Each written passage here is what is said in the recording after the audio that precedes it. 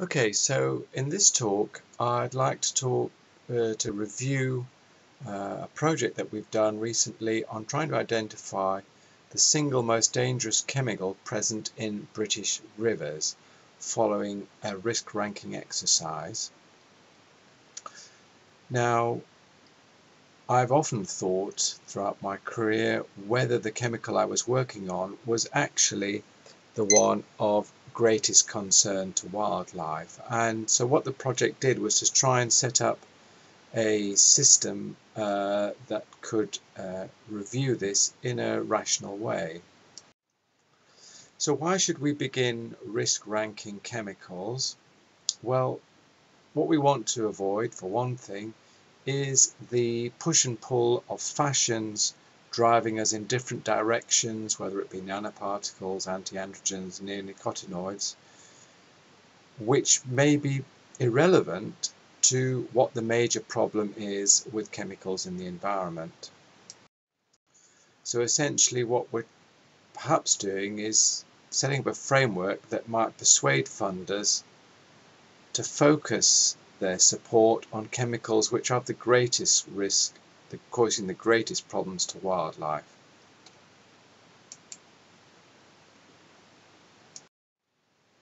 So what we did was we pulled together dissimilar groups of chemicals that are known to be in our rivers.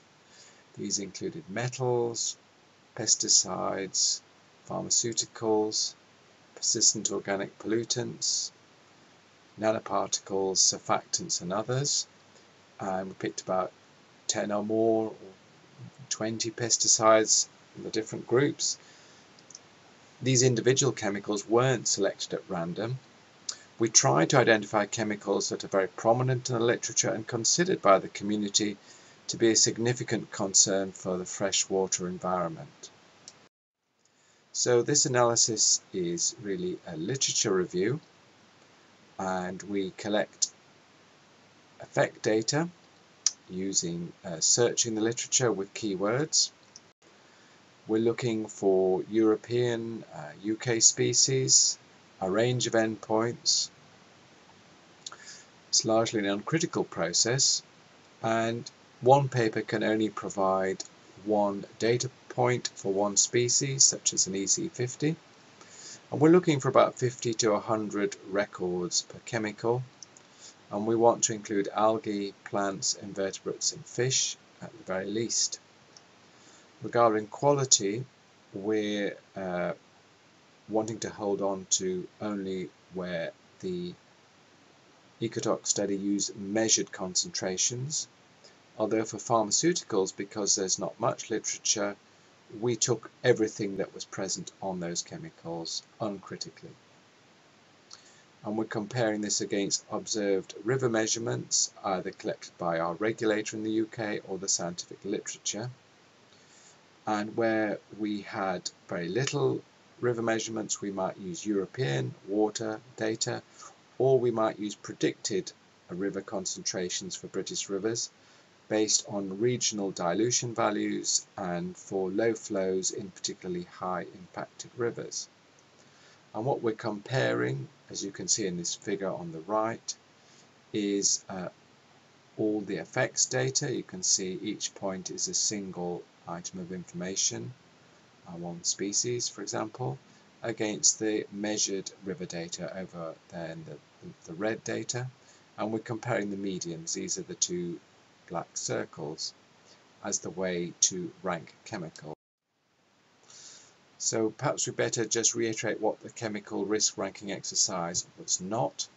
So it was not traditional risk assessment. That's a different aim, and it tends to start from a precautionary standpoint using LOEX and PNEX. We're not doing that.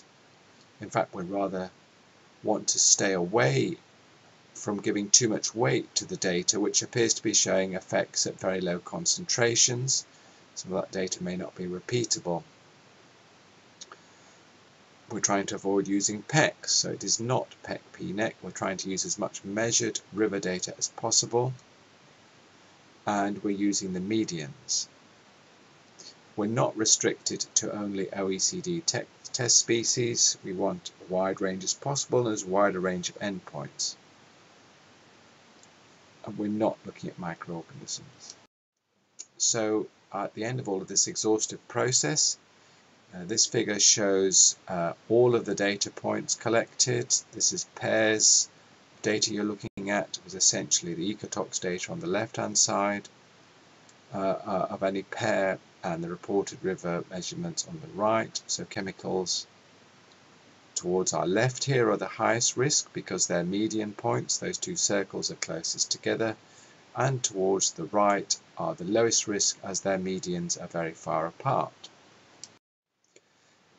Now what we can do is to simplify things by just using the ratio, or quotient some people might say, of the median river concentration divided by the median effect concentration. If we get a value of 1, that's obviously a disaster, that's very high risk. So this is all the data now simply used as a ratio, and we're seeing the metals towards the high risk end here on the left. It's a log scale. So we're looking at a difference of almost 6-fold in risk. So starting with the metals, remember this is a comparison of the median river and effect concentrations. We see our metals like aluminium, copper, zinc and manganese at the top risk. Meanwhile our two sample nanoparticles, nano zinc oxide and nano silver, are at the lower risk end, about 1,000-fold lower risk than dissolved metal.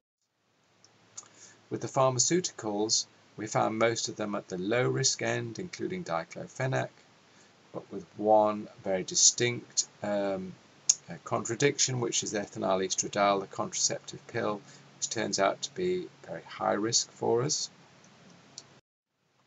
With the pesticides, they span the whole range from high to low risk.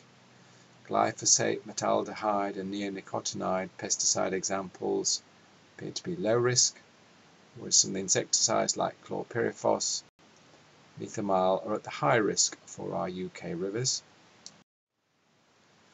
With the POPs, it's a little bit difficult to use them in this analysis because exposure in the real world would likely be through the diet and sediments.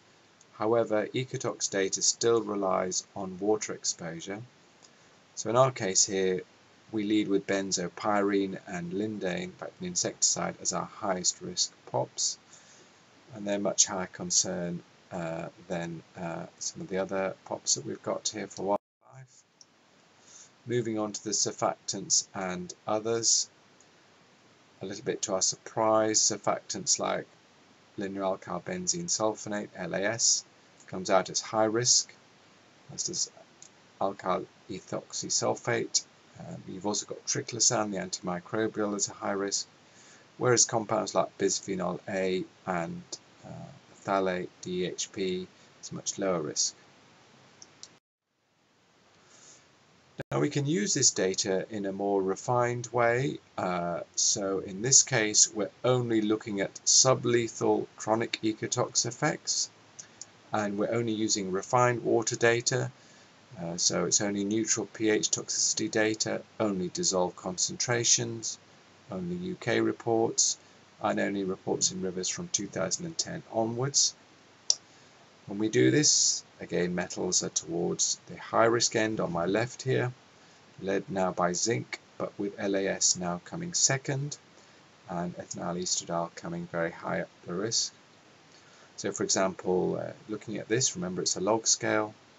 Copper is 100,000 times greater risk to wildlife in rivers, it would appear, than the drug naproxen.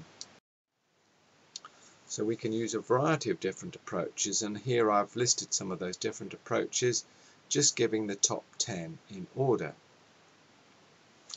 So when we use just the simple risk ranking, aluminium, copper come top. When we refine this, aluminium drops down because we're only now interested in neutral pH. You can see with the lethal and sublethal effects, zinc still comes top, with copper very close to it. LAS is also in the top 3. When we're looking at sublethal effects, ethinyl estradiol comes into the top 5. If we're only interested in chemicals with a bioconcentration factor higher than 500, as you can see on the right, these two columns, metals stay top, but we're now getting more insecticides and POPs in the top list.